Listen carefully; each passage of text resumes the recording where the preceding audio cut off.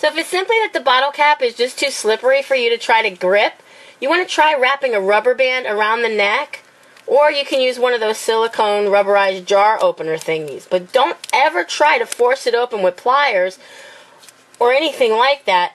I've heard of people trying those V-shaped nutcrackers. That's just crazy and very, very dangerous, as the bottle can explode and break in your hands, and you don't want that to happen. There is simply an easier way to get that bottle open, so let's go over what you'll need. Get a glass of hot water. I'm using the hottest water I can get out of my kitchen tap sink. Now I'm going to dip the bottle cap into the hot water for about 2 to 3 minutes.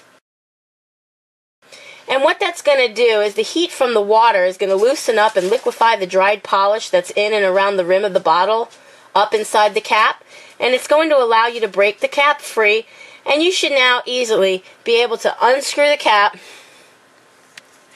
just like so.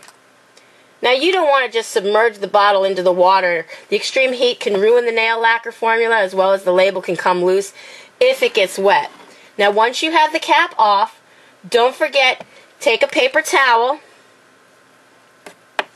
and you want to clean around, or a cotton swab soaked with a bit of nail polish remover, and you want to clean the excess nail polish from around the rim that caused it to get stuck in there in the first place.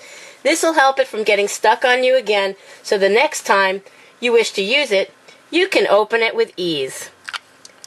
That's for today's tutorial.